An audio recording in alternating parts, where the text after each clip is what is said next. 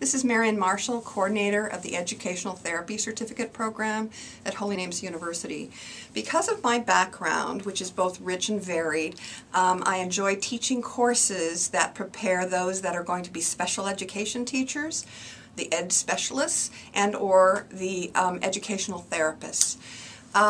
In terms of my background, I have been a regular ed teacher, a special ed teacher, a resource specialist, a school-based educational therapist, and a clinical director, and a practicing ed therapist, many of those at the same time.